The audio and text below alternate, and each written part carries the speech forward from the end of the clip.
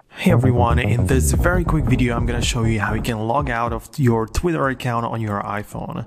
And of course, nobody wants you to log out and stop using their apps. They're gonna hide the option as much as possible. This is the Foxtecc Twitter account, so you can follow me here if you want to for some tweets and interesting stuff. Anyways, in order to log out, you're gonna tap on your name here or your profile picture here in the corner. I'm here on the homepage, so here, tap on it.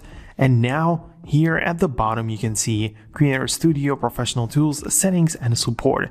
Tap on the Settings and Support and more options are going to pop up. So Settings and Privacy, tap on that, and here your account is the first option that we can see right here. So tap on your account, then account information.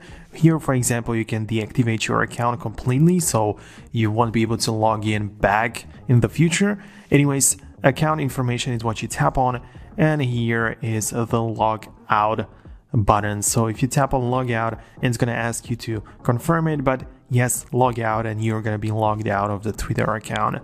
So this is how you can do it, but as you can see, it's really buried deep in the settings. After like 4 pages you have to go through, so it's definitely not something that they want you to do, of course, because they want you to keep using it as much as possible, and that's okay. That's what the developers do, but this is exactly how you can log out of your Twitter account. Now, if you like this video and you would like to know how you can download Twitter videos to your iPhone, there is a way to do it, although it's not like native. There is like a workaround, which I made a specific video just about that. So you can go ahead and check it out right here, in which you're going to find out exactly how to do it, and I'm going to explain everything in detail. So yeah, definitely check it out.